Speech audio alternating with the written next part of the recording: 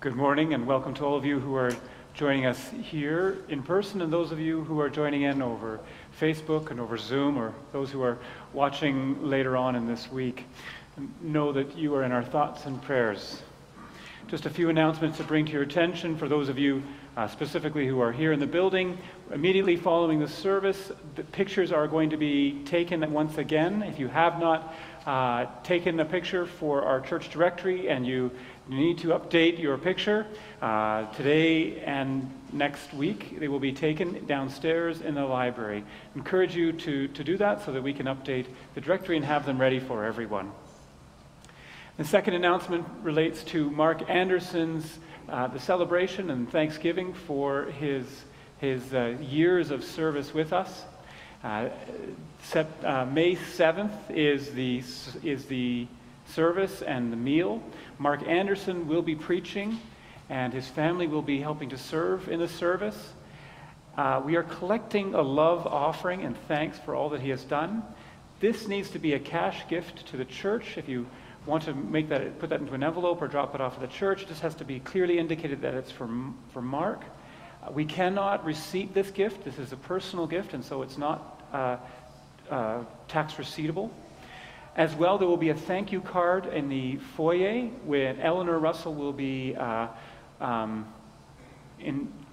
capturing everyone as they attempt to leave. She will lasso people and drag you to force to sign the cards. Thank you, Eleanor, and thank you to everyone for willingly signing the card. With that, let us still our hearts and minds in the presence of Jesus, who is raised for the dead for our salvation, and who is with us by the Holy Spirit.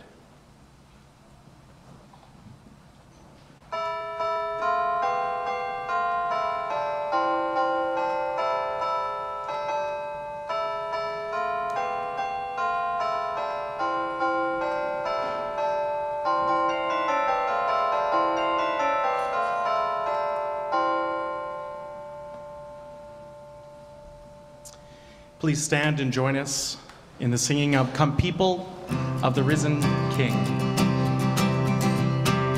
Come people of the risen King, who delight to sing and praise.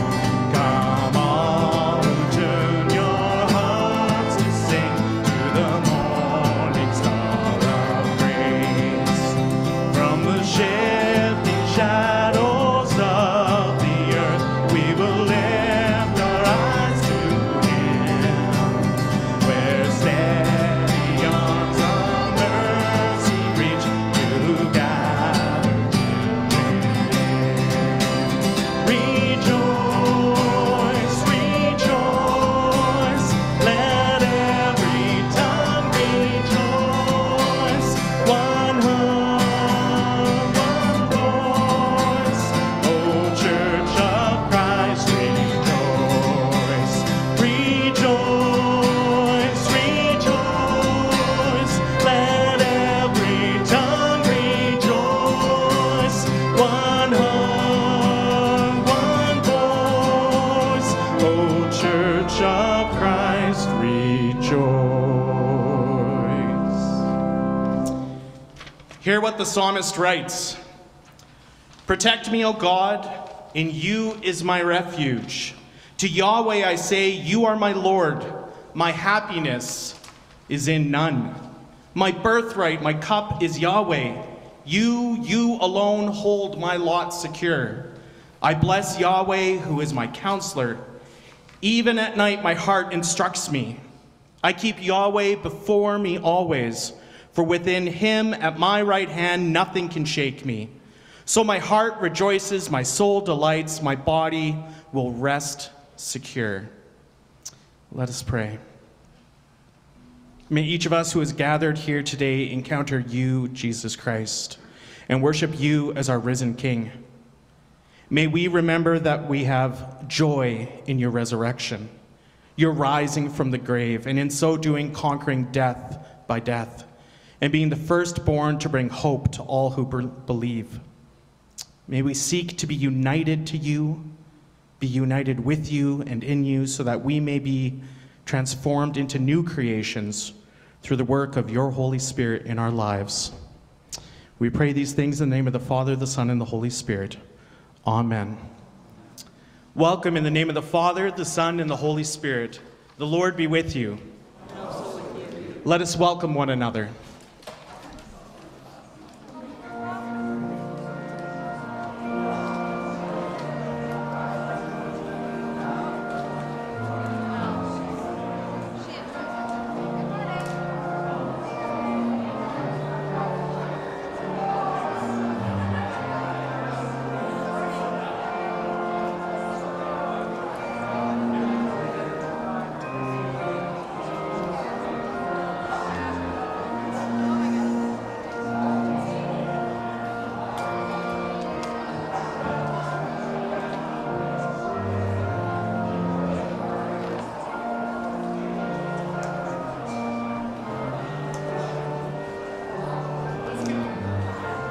Let's continue in worship as we sing together, Worship Christ, the Risen King.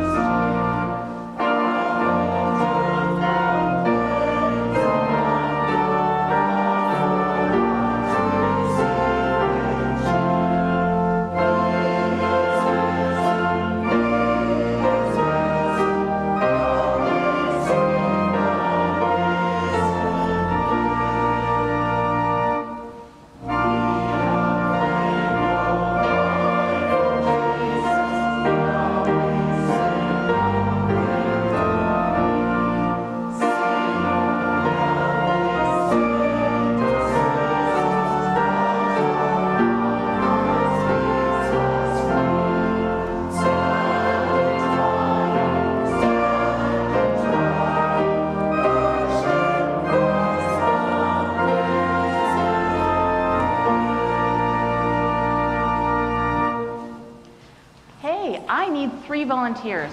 Who would like to volunteer? 1, 2, come on up. 3. All right, come on over here. I need you guys to come over here and do something. We're going to play a little game. Kind of squelch down so nobody can see you. Can you put this on your head? And you can put this on your head. Can you help with the mustache? Okay, and then okay, you are going to come with me first, okay? So stand up and let's walk back to the front. Yeah, walk this way. Now, I have no idea who this guy is. Anybody know who this is? Can you guess? Who is it? Oh, I heard somebody out there say it might have been his mom. Do you know who this guy is? He's a lamb, yeah. Yep. Do you know his real name? Can you tell? He's in disguise. You have no idea? Oh. Well, his mom recognized him, said it was Max. Is that right? Are you Max? Yeah. Okay, you stand here for a second. All right, I need the next person. Put that over your face. The front part over your face. Okay, all right, come on over. Okay, so do we know who this person is? Now this person's in disguise too, though. Here, just move this way a little bit. Who might this be? Come on, you guys, do you know? Yeah, what's her name? Christine. Oh, we didn't fool you. Okay, Christine, show your face. Let's see if it's really you. Okay, it is. Good job. Okay, one more. Come on over. All right, now this one's going to get you for sure. Anybody have any idea who this person is? Wyatt Earp. Do we know their name? Come on. I think we probably can you guess? Who is it? Lillian. That's right. Okay, so how come they're in disguise, but you can still tell who they are? How do you know that? What gives them away? Probably your shirt. Your shirt might have given you. Is that the one you made a few weeks ago? No. Oh, it's a different one? Yeah. Okay. All right. Maybe their clothing might have given them away. How about how tall they are? Would that maybe give them away? Like if Isaac was up here, he would be quite a bit smaller. Might be. Okay, you guys can go take those things off over there. Yeah.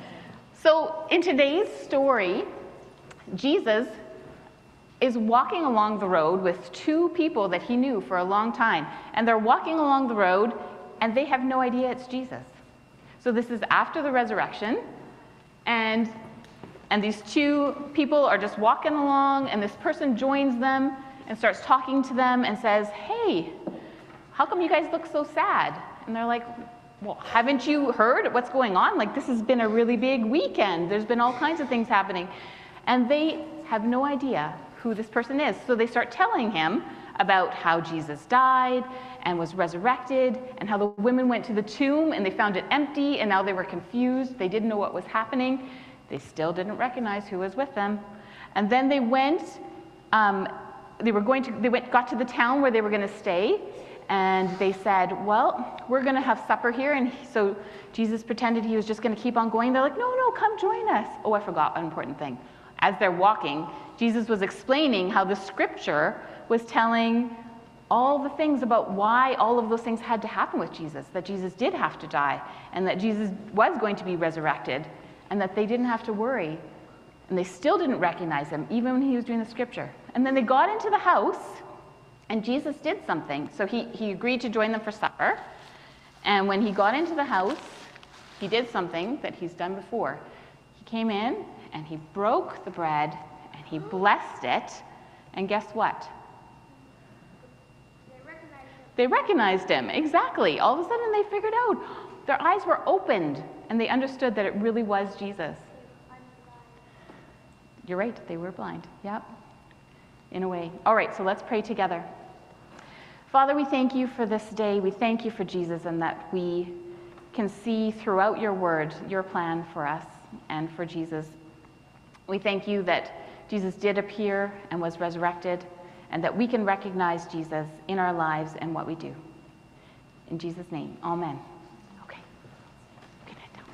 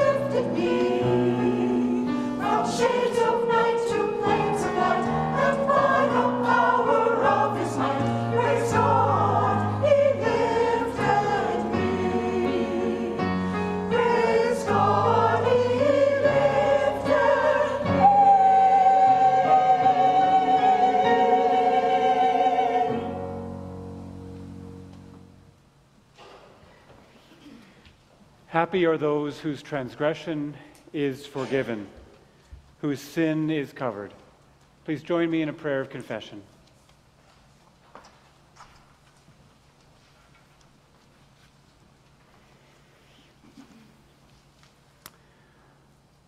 Loving and merciful Heavenly Father, Good Shepherd, we have erred and strayed from your ways like lost sheep.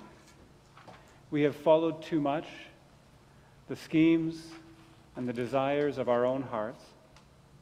We have violated your holy laws. We've left things undone that we should have done, and we have done things that we should not have done.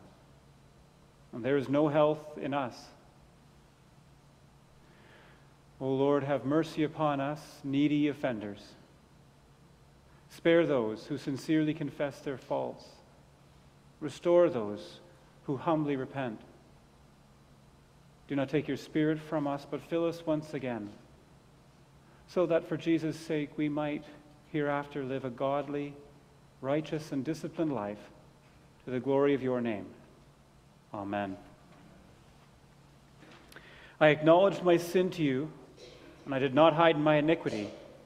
I said, I will confess my transgressions to the Lord, and you forgave the guilt of my sin. Having confessed your sins, know that you are forgiven. Thanks be to God, through our Lord Jesus Christ. Amen. I'd like to invite Marianne to come forward for a moment and to share from God at work in her life. Marianne is working with IVCF at the U of R, and you can just come straight up. Marianne was born in Moosomin, and she was a U of R student in psychology. She graduated in 2021. She was friends with Fran, who some of you will remember. She was a part of IVCF when it was on when she was a student on campus. Since she graduated, she's been working in a group home, but she decided over the last year and a half that she was being called to come back to U of R, and so but she loved what she was doing in the group home, and so she's been splitting half-time U of R IVCF and half-time group home. Marianne, maybe you could tell us what made you decide to come back?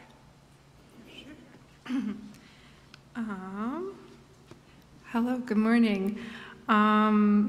Yeah, for me, I decided to apply because to join staff because I felt like God was laying evangelism on my heart.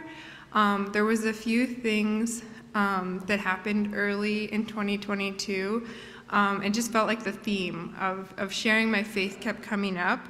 I went to a scripture camp in Saskatoon where the Saskatoon InterVarsity was doing a weekend of diving in to some of the Gospels. And when I was there, there were students who were really close to coming to faith, non-Christian, and it was really exciting to be in the midst of that. And then actually when I came back from that, I was praying like, God, like sharing my faith, it can feel sometimes awkward or forced, but just give me the opportunity to share.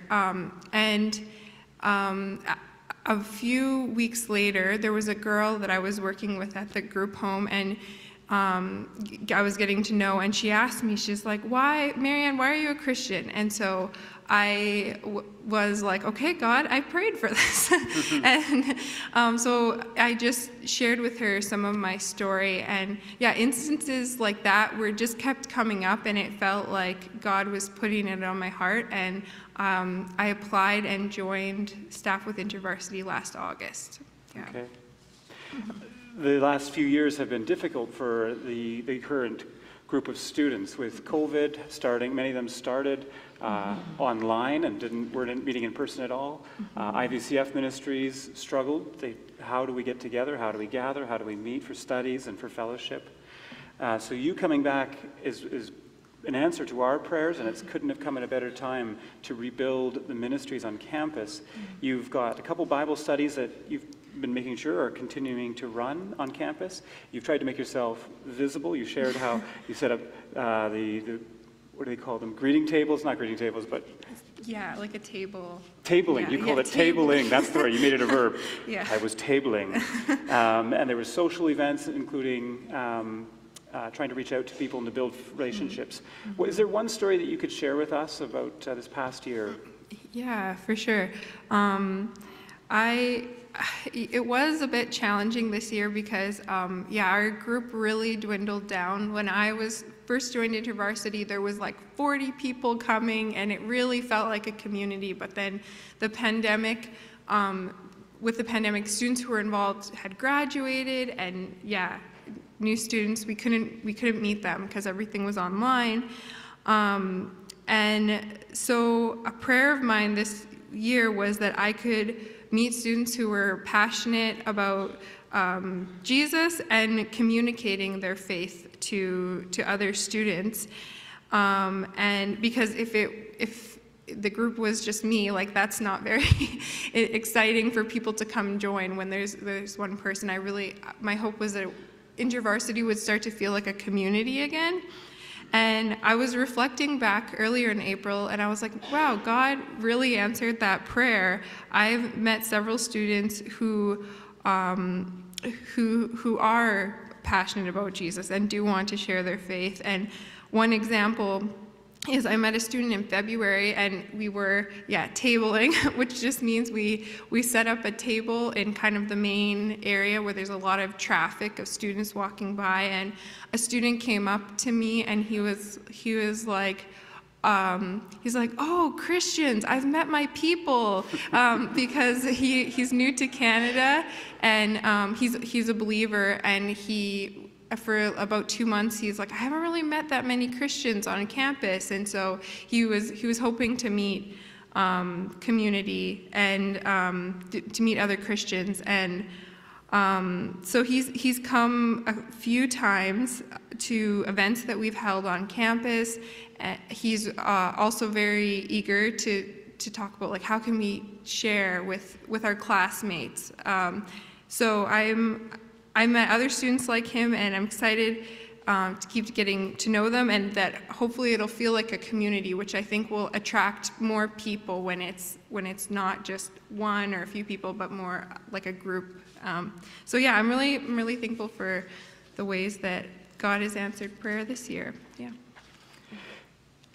So you have, next weekend, you have the Bible study camp, and you'll be meeting with students who are remaining in Regina over the summer ahead of next fall. And you've got, on one hand, you were able to start because you had 100% of your support, but going forward, you have 60% of your support raised and sort of committed in commitments. So we will pray for those things. And could we take a moment and just pray for you right now, Marianne? Sure. Okay. Thank Would you. you please join me in praying for Marianne and for the IVCF ministry? Heavenly Father, we are so grateful. We have been praying for years that you would raise up leaders at the U of R. And so we thank you that Marianne has responded to your call, that she has taken this step courageously. We thank you for the way you have placed some very specific visions in her heart, a vision to share the good news about Jesus Christ with others, especially students at the U of R, a vision to build up community, to build up relationships, and to build the program, and to build up leadership again.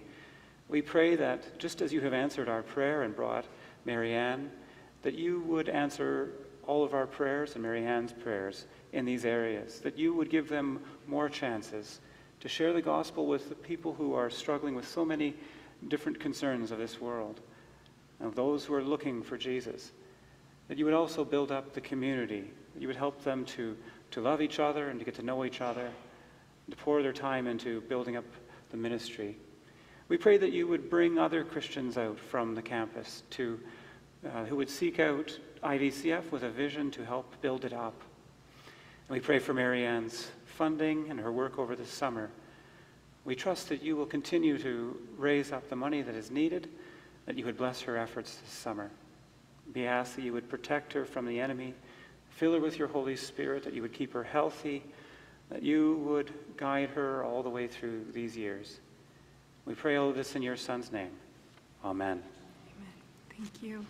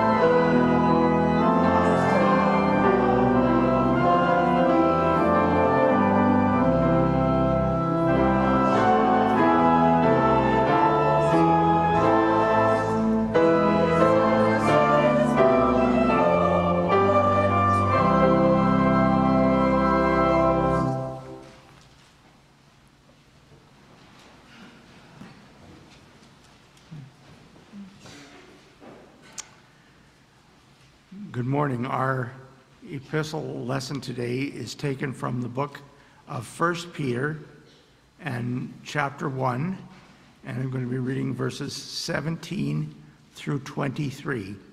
And I'm going to be reading this out of the Good News translation, but you can follow along.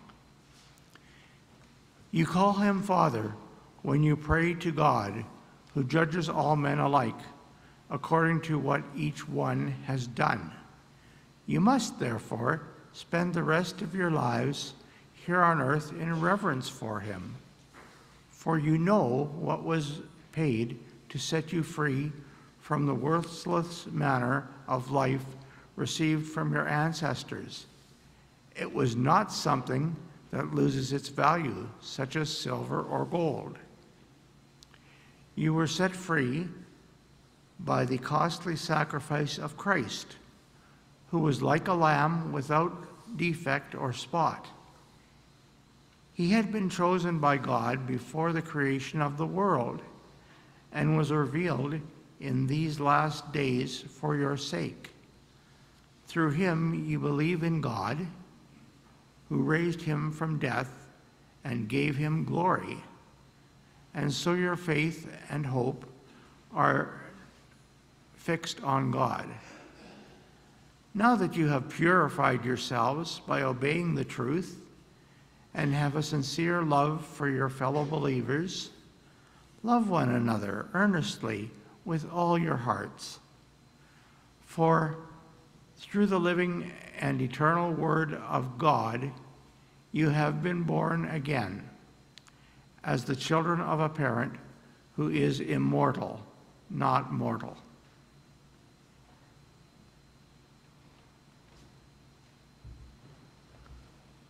Our responsorial lesson is taken from Psalm 116.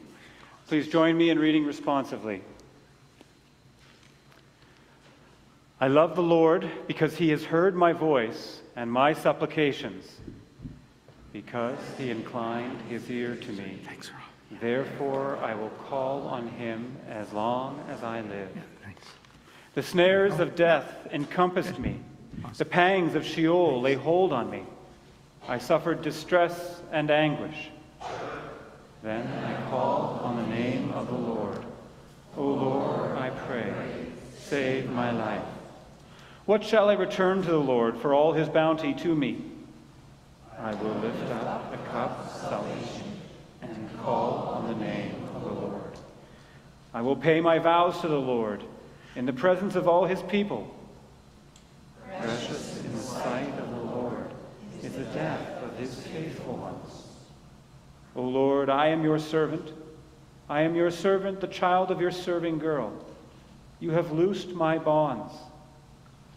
I will offer to you a thanksgiving sacrifice and call on the name of the Lord. I will pay my vows to the Lord in the presence of all his people, in the courts of the house of the Lord, in your midst, O Jerusalem. Praise the Lord.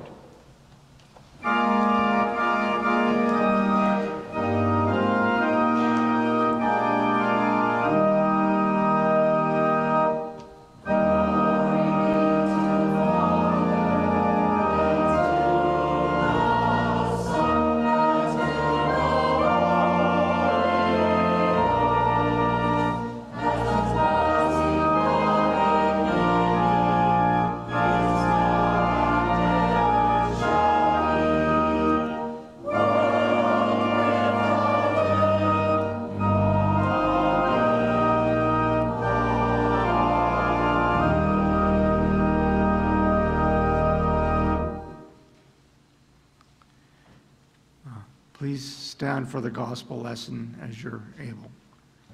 Our gospel lesson today is taken from the Gospel of Luke and chapter 24 and verse 13 through verse 35. And this is the walk to Emmaus. On that same day, two of them were going to a village named Emmaus, about 7 miles from Jerusalem. And they were talking to each other about all the things that had happened. As they talked and discussed, Jesus himself drew near and walked along with them. They saw him, but somehow they did not recognize him. Jesus said to them, "What are you talking about back and forth as you walk along?" And they stood still with sad faces. One of them, named Cleopas, asked him, "Are you the only man living in Jerusalem who does not know what has been happening these last few days?" "What things?" he asked. "The things that happened to Jesus of Nazareth," they answered. "This man was a prophet and was considered by God and by all the people to be mighty in words and deeds. Our chief priests and rulers handed him over to be sentenced to death, and they nailed him to the cross. And we had hoped that he would be the one who was going to redeem Israel. Besides all that, this is now the third day since it happened. Some of the women of our group surprised us.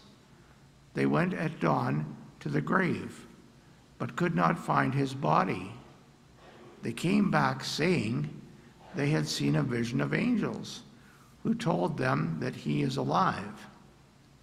Some of our group went to the grave and found it exactly as the women had said, but they did not see him. Then Jesus said to them, "How foolish you are! How slow you are to believe everything that the prophets said. Was it not necessary for the Messiah to suffer these things and enter his glory?" And Jesus exclaimed to them what was said about him in all the scriptures, beginning with the books of Moses and the writings of all the prophets. They came near the village to which they were going, and Jesus acted as if he was going farther. But they held him back, saying, "Stay with us. The day is almost over, and it is getting dark." So he went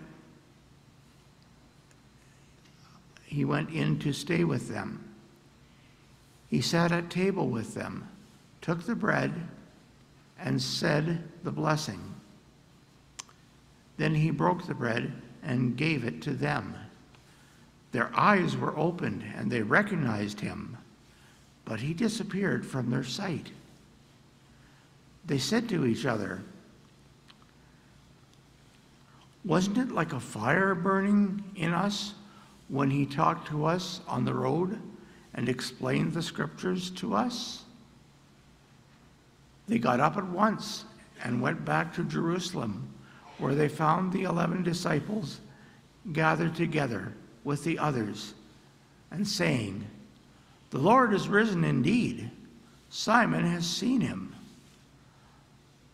The two then explained to them what had happened on the road and how they had recognized the Lord when he broke the bread.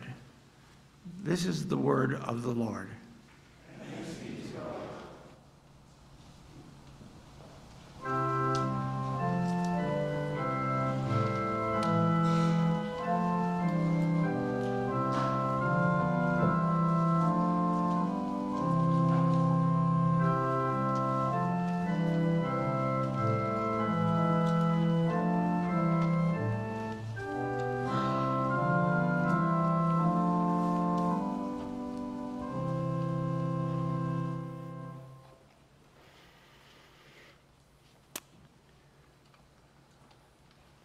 We have, throughout Lent, talked about how life is a road, and how that is a metaphor for life, the journey or the road. And the end of the journey is the words that we heard today. Christ is indeed raised from the dead. Our journey is a journey through death to resurrection and new life. Throughout Lent, the journey that we reflected on was the journey of the prodigal son returning home.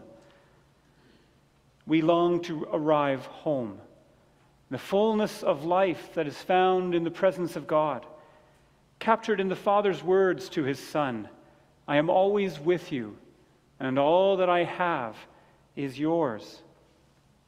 In today's lesson, there were two disciples on the road to Emmaus, on their own journey. There are three things I'd like us to reflect on from this story.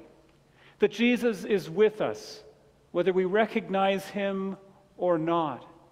Jesus is with us as we journey through life. That Jesus awakens our hearts, and that recognizing Jesus likely comes with some struggle and with some conflict. Jesus is with us, whether we recognize him or not. This story from Luke is primarily told so that we might know that there were witnesses to Jesus' resurrection from the dead, to Jesus physically rising from the dead, being seen and touched and heard, so that we would know that Jesus is alive. But at first, these disciples do not recognize Jesus. How could they? Jesus was dead. But these stories in the Gospels and the way they are told serve to increase the credibility of the witnesses. This story is unbelievable. No one, though, was expecting it. Their witnesses all experienced doubt, shock, and fear. And only slowly does all of this give way to joy. It increases the credibility of this testimony, that they weren't expecting it, that somehow this story of Jesus wasn't invented to serve purposes that everybody was expecting or that these disciples had been taught to expect. No one was expecting it, and they are honest about that. But the disciples on the road failed to recognize Jesus on more levels than just a physical level. As they are walking along and talking to Jesus, it is clear they didn't recognize Jesus in the scriptures either.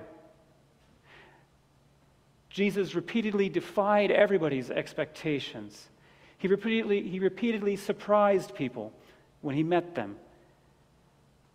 Having lived and listened to Jesus, they had failed to recognize who he was as well, what his purpose was, what his goals were. Consistently, the disciples and those around Jesus did not recognize him, did not understand who he was and what he was doing. In the beginning of the book of Acts, the disciples clearly still do not understand. After everything that has happened, the first words they say to him before the ascension are, "Now are you going to restore the kingdom?" They are still thinking in a very different way than Jesus. They're still struggling to recognize Jesus and to know him. It is no surprise if they struggled to know Jesus before he died, that they struggled to recognize him after his resurrection. This story resonates with many of us in the modern West. We sense as we journey through life that there is more to life than what we just see around us, than the goals that we're presented with. We sense that we are not alone, whether we are believers or not. The Christian philosopher Charles Taylor puts it this way: it is as if the world and our lives are haunted with the presence of God. The people around us cannot believe, and we struggle to believe, but at the same time we sometimes have an eerie feeling or an ache or a longing for we don't know what, we don't know for whom. Modern Westerners also have such high hopes for the world, for their nation, and yet such horrific disappointments repeatedly. There are such high hopes that we'll be able to bring about a world of peace and of justice. There is a longing for sexual freedom, for self-discovery. There is such faith in technology and medical breakthroughs. In short, there are such hopes that now we will bring about the redemption of the world. And when the disciples say these words, we get it. When they say, we thought Jesus would be the one to bring about the redemption of Israel, we get it. We get the hope that they had for a better world, and that sense that maybe this would be the time that it would come. And so we get their crushing disappointment when Jesus was crucified and buried. We get their despair. Every generation now, going back hundreds of years in the West, has had this hope that we are on the cusp of creating a perfect order, a perfect system, a perfect ideology, and we'll be able to bring peace. And every generation faces these hopes dashed with death and violence. We may have had such hopes even for our own lives and for those we love. And so we face this disappointment on a very personal level. And how else can one live but with hope and plans and expectations for life? And it's only natural that we might connect our hopes and plans with God's blessings and God's love for us. If God loves us and God cares for us, then clearly God must want the best for us. So clearly, when things are going well, this is a sign that there is a God who cares and is near me and loves me. And so when things don't work out, as they hadn't worked out for the disciples on the road to Emmaus. When things turn to pain, when we are faced and burdened with grief or illness, when life is a struggle, we say, I had hoped that God would save me. It wasn't supposed to be like this. But throughout all of this, Jesus is there. Jesus is alive. They couldn't see him, but he was walking right beside them. They could have reached out and held his hand as they walked and listened. He was caring for them, gently waiting for the right way to open their eyes and to help them understand. He was watching over them, even in the midst of their confusion and in their pain. Jesus is walking with you as well, every day. Whether you recognize Jesus or not, he is there at your side, walking with you, listening to you, caring for you. Jesus is walking with you. And it is Jesus who awakens our hearts. Jesus said, did you not understand that from the scriptures that all of this had to happen to me? And then he began to explain, using the law and the prophets and the Psalms, how all of this was meant to be and had to happen in order to bring about the new creation. The disciples concluded at the end, didn't our hearts, or as it was from the Good News version, wasn't it like a fire in our hearts when he was speaking to us? Jesus must be the one himself to reveal himself to us. Jesus must take the initiative. I know that for those of you who have been in the Learning for Life class in Luke, and it's consistent throughout all the Gospels, that you've reflected on how Jesus is consistently the one who has to show people his hands and show people his feet, as if somehow these were hidden or not just there in plain sight. Jesus shows them. Jesus is the one who takes the initiative, who provides the invitation. He shows them his hands, his feet, his side. He sits and eats. He lets them touch him. The disciples on the road could not see Jesus. Jesus had to reveal himself to them. The disciples on the road didn't understand what the Bible said about Jesus. Jesus had to reveal it to them. Revelation is up to Jesus. There is nothing that we can do. There is no practice. There is no study. There is no amount of goodness or faith that we can muster up for Jesus to be revealed to us. It is a gift of grace. Therefore, if you know Jesus at all, it is a sign that Jesus knows you by name, cares for you, has chosen you, has spoken to you, and is walking with you. If you know Jesus at all, if your heart has ever burned as you listen to the scriptures, that is the work of Jesus reaching out to you and inviting you. Every step of recognizing Jesus a little bit more, of getting to know him a little bit more, is a sign that Jesus Christ is alive and is near you that moment. The disciples' hearts burned within them. They called to Jesus, "Don't go, stay with us." They started to sense his absence because he was with them, not because he was absent. They started to sense that he was distancing himself because he was right there and they knew him. He had helped them see.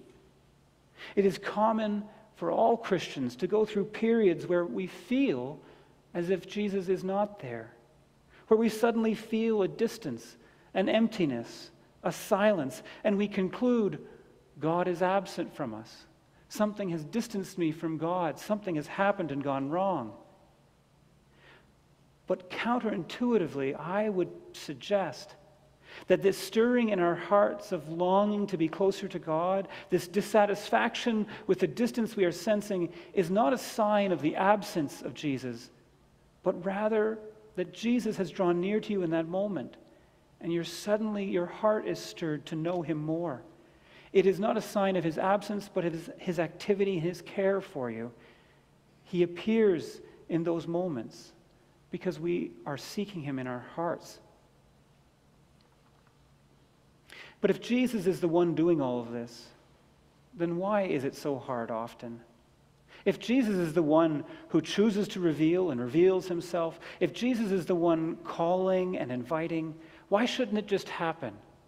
Why would there be any struggle at all if the one who can create and heal with just a word is the one speaking to us? And yet recognizing Jesus is often a struggle. Luke gives us a few lessons from the struggles the disciples faced as they tried to recognize Jesus. The first is, of course, just rational doubt. People do not rise from the dead, especially the way Jesus rose from the dead. But Kaylee spoke to this last week. I invite you to watch her sermon again if you want to think about how we face our own doubts, our rational doubts. There is also, though, a conflict between our plans and goals and purposes and the goals and purposes and the plans of God. The disciples said, we thought he would be the one to do this thing that they were expecting. In other words, they thought Jesus is going to restore a political kingdom. Jesus is going to restore the power and the prestige of Israel among all the nations. Jesus is going to accomplish this within history. They had their own ideas, and this caused a conflict with what God was actually bringing about through Jesus. You don't look like the Messiah we were told to look for. You're not what we were looking for or watching for. It's hard to recognize you. And we have a similar conflict in our lives.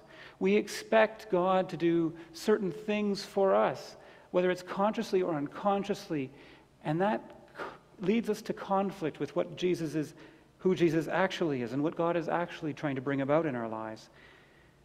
Jesus walks with us and invites us to know him, but it is hard for us to submit to his plans and to his agenda. But there are darker reasons that we find ourselves struggling to recognize Jesus. To recognize Jesus and to know him more is to submit to his will morally. And there are things that sometimes we want to hold on to, things that we don't want to let go of, but that we must if we are to stay in relationship with Jesus. And there's a fourth thing, shame. I heard the story of a pastor who in their own church found out about things that were happening that should not be happening and spoke to the leadership. And the leadership would not listen, and so spoke to the entire congregation. There was resistance, and the attack was intense. Friends abandoned her and attacked her. But once all was out in the open and was finally being addressed, people understood that she had done the right thing, the only way forward. There was slowly reconciliation. She said that she suddenly understood the resurrection stories in a new way. It was painful for my friends to spend time with me after that. It was awkward at first and tentative. They had rejected me. They had publicly attacked me. In a word, they felt shame and pain whenever I was with them. When I saw in the resurrection stories, I saw Jesus returning slowly into the lives of his dearest friends who could or must even have felt such terrible shame. And therefore I saw Jesus doing so, reintroducing himself into their lives slowly, gently, and graciously, meeting them, but then giving them time alone, meeting them again, trying to rebuild their trust. To disciples, this happened. Does shame prevent any of us from approaching Jesus?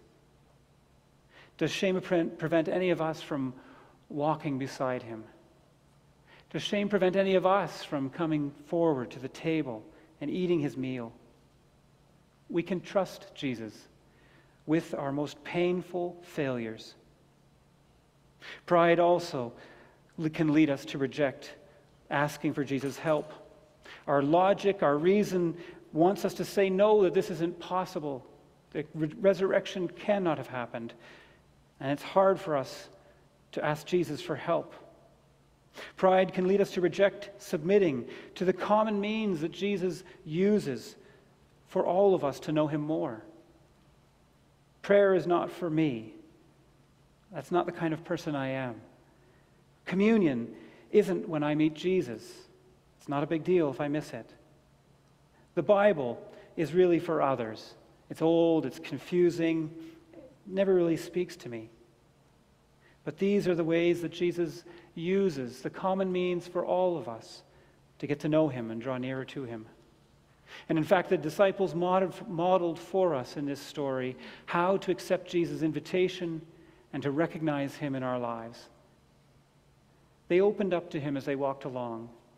They opened up their hands and they spoke honestly and directly to Jesus about their disappointment, about their doubts, about their confusion, about all the ways they disagreed with God.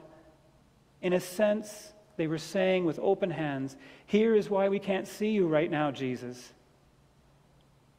They also looked and listened to Jesus as they read the Bible.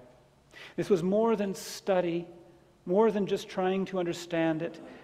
It was understanding that as they read, they were reading about Jesus who was near them and alive, that the Bible was speaking about him, and that he was speaking to them through the Bible. And finally, they ate his meal, the Lord's Supper, communion, the Eucharist. They understood when they ate that meal, suddenly their eyes were opened and they saw Jesus. They understood that there was a close connection between this meal, the breaking of the bread, the drinking of the wine, and seeing Jesus. Who are you looking for? Is Jesus walking beside you? And what are you willing to do to recognize Jesus, to learn to know Jesus more? We may not recognize him. We may not understand all the time, but Jesus is alive, and he is walking with us. The Father says, "I am always with you, and all I have is yours." Jesus says in the Gospel of Matthew, "I am with you to the end of the age." And the Holy Spirit says, "I will not leave you as orphans, but I will come and live within you." Thanks be to God. Amen.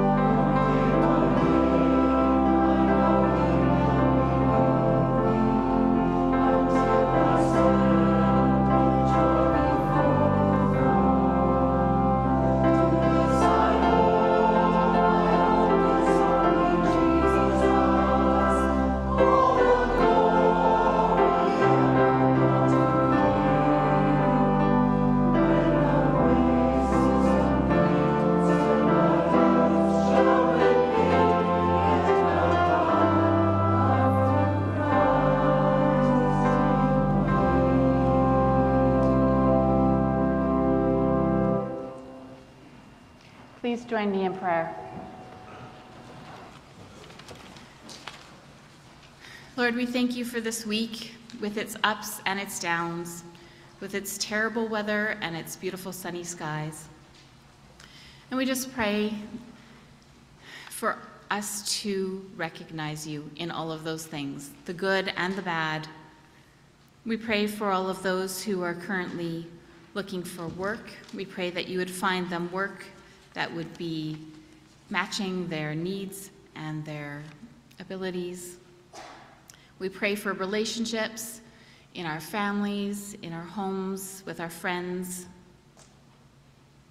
Help us to have wisdom, to show patience and forgiveness, just as you taught us to do.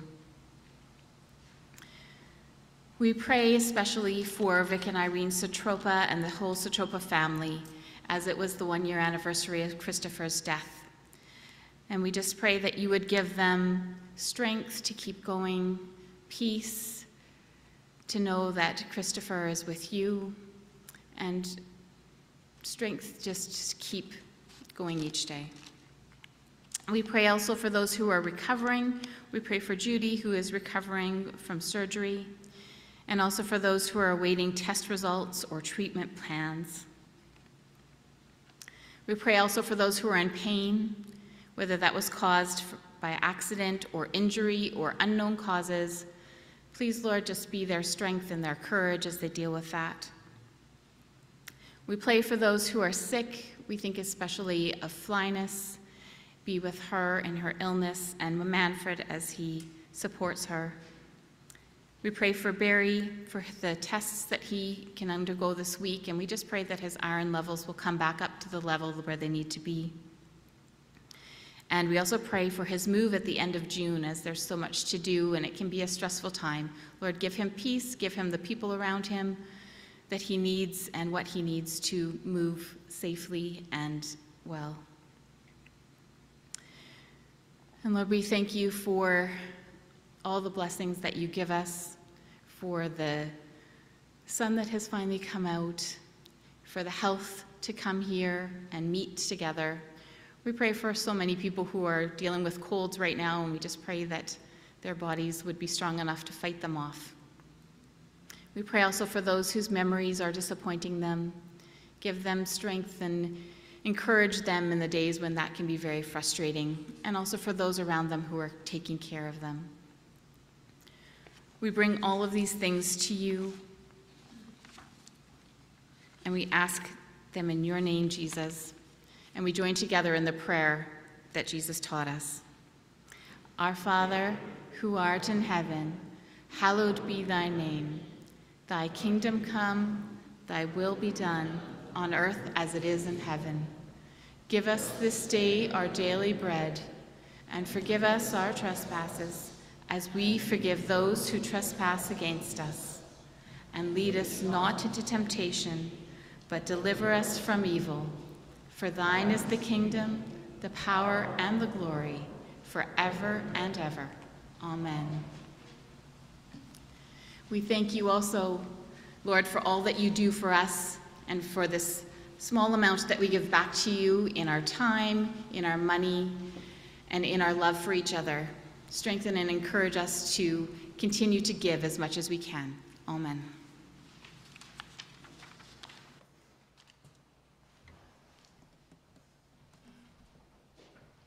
Please stand.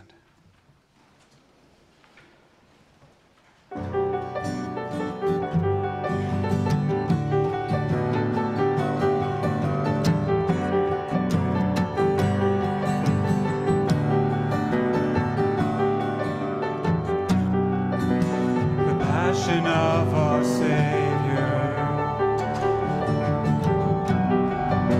the mercy of our God,